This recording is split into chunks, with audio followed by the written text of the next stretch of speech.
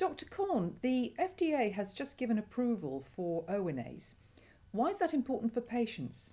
We're very excited about FDA's approval of Erwinaze and believe that it's very important for patients because it will allow patients with acute lymphoblastic leukemia who've become allergic to a core component of their chemotherapy to continue with their chemotherapy and have what is potentially a curative chemotherapeutic regime.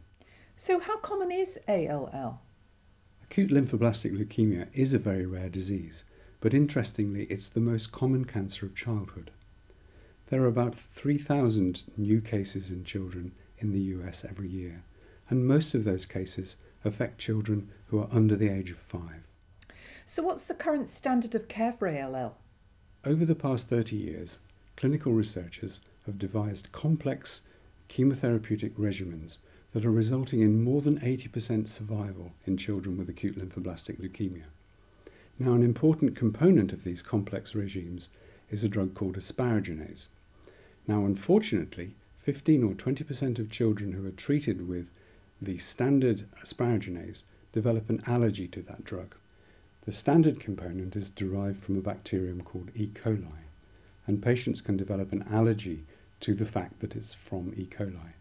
Our asparaginase is from an entirely different source, and so people who've developed an allergy to E. coli can take it without having any allergic symptoms. But all drugs come with side effects, and presumably Erwinaze is no exception. That's true. Erwinaze, as all drugs, has side effects. The most frequent are allergic reactions, pancreatitis, clotting disorders, raised liver enzymes, some nausea and vomiting, and sometimes problems with blood glucose. In addition, some patients can't take Erwinaze if they've had a previous allergic reaction or if they've had pancreatitis or clotting disorders with other asparaginase enzymes. However, everyone in the field is agreed that the risk profile here is far outweighed by the potential benefit to the patient who can complete their course of asparaginase therapy, which is an essential part of the chemotherapeutic regime for acute lymphoblastic leukemia. Dr. Korn, will Erwinaze be an expensive therapy for these children? Well, Erwinaze is a biological agent. It's an orphan drug that's used to treat children with cancer. We estimate that only 450 to 600 patients a year will be eligible for the drug, and in the majority of those patients, they will only need to take a single course.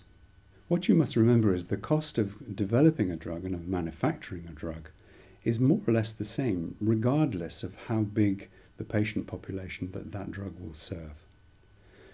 So in the case of Erwinaze, which is serving a very small population of very sick children, the costs of developing it are really very little different from the cost of developing a new agent in, say, hypertension. So what does all this mean for EUSA Pharma? Now, EUSA has made a significant investment to bring this drug to US patients, and with the FDA approval, which we warmly welcome, we will be able to continue our investment not only in Erwinaze, but in other treatments for rare diseases, particularly the rare diseases of childhood.